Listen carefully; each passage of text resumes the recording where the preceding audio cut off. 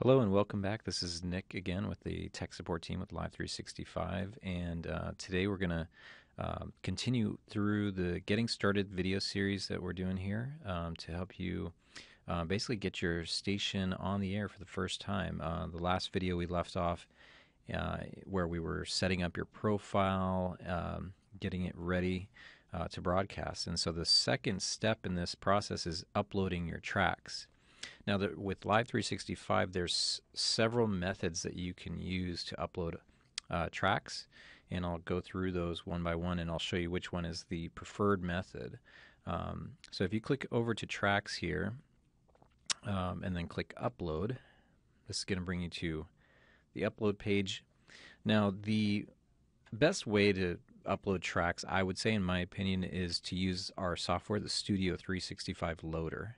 And you can click there to download it. You can also watch a video tutorial here specifically on it. I'm going to also go through it. Another method that we offer is FTP. If you have an FTP client like FileZilla, you can use this information to connect to your cloud storage and upload files that way. We also have a simple web upload option here where you can click Browse and select a file. Keep in mind, though, that this it's all based online, and it will not automatically convert your files to the bitrate of your station, your bitrate format. So that is why we recommend using the Studio 365 Loader, because it does that conversion for you automatically.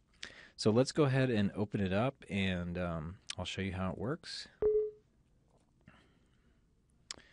All right, so I'm going to just log into my account here, Blue Lake Radio. All right, and so here's the loader. It's very simple.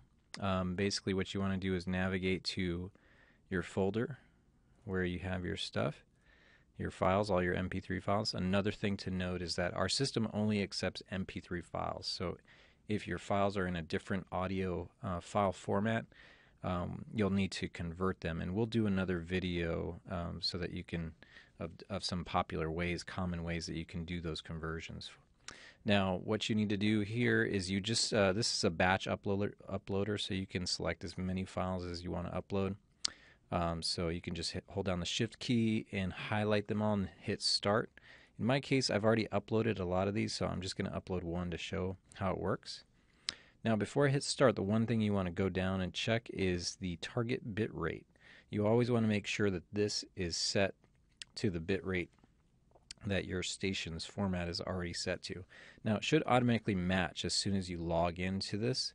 However, you just want to double check it just to make sure that it is. So another thing to check for is the normalize feature.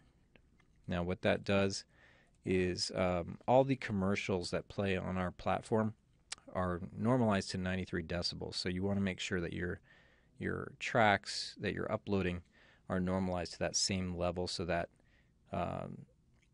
in some way they can be synchronized to the same, roughly the same audio level. So once you have all that checked, just hit Start. It's going to start the converting process. As you can see here, the original bit rate is 320 kbps, and it's being down converted to 128. So this software will do that conversion for you. So it looks like it's going to go through the normalizing process and then uploading.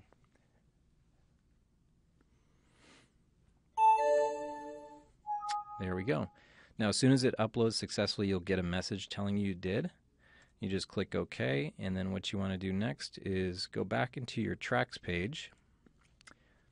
Now, you may notice that the track doesn't show up right away, and that's normal. It does take a little bit of time to go through the process of transcoding on the server before it shows up. So you could just refresh, and it might take a little bit, but it'll show up eventually here. Let's see.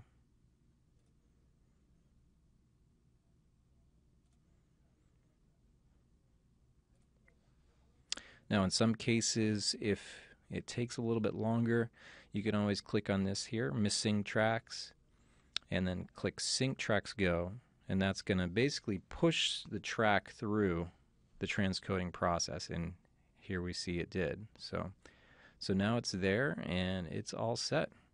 So I've got all these tracks ready to go. Now, a quick note about your tracks locker here.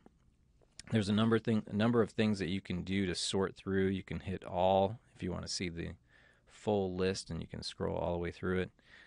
You can also sort here. So if you have a lot of tracks, you can do a quick sort by the name.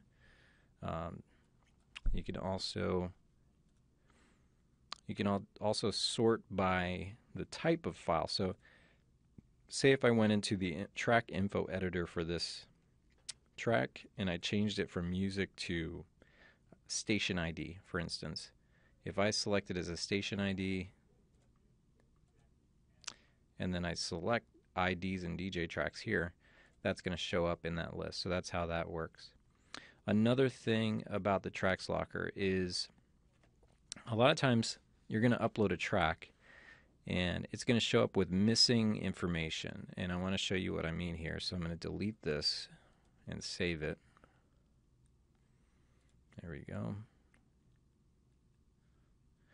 So you may upload a track and it might be missing information. And what that means is it's missing the actual song title or track title in this case.